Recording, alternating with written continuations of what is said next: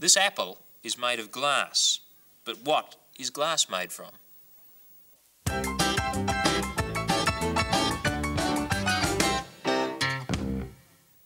We see glass objects all around the place in the home, don't we, to make ornaments, glass drinking vessels, bowls, and glass has been used for hundreds of years to make all sorts of things, such as vases and windows.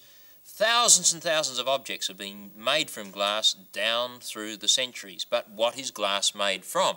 Well, one of the things that's used to make some kinds of glass is ordinary common salt. Carb soda is used in the making of other kinds of glass.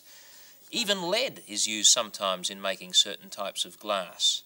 But whatever kind of glass it is, there is always one substance that's used in large quantities, and that is silica, better known as ordinary old sand.